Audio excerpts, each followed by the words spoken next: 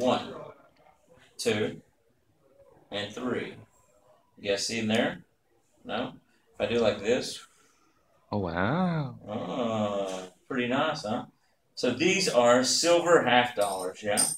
Let's have Tevez check those out for me real quick. You want to keep them? How do you do that? I don't know. I don't know how I did it, huh? I did it very well, so I did it. So anyway, these are silver half dollars. So watch closely. This trick is done with 3 coins, 2 hands, and 1 awesome teacher. Okay? So here we go. The trick is to get one to come from, wait 1 second. The trick is to get one to come from here over to here, hopefully before you see it go. Do you guys see it go?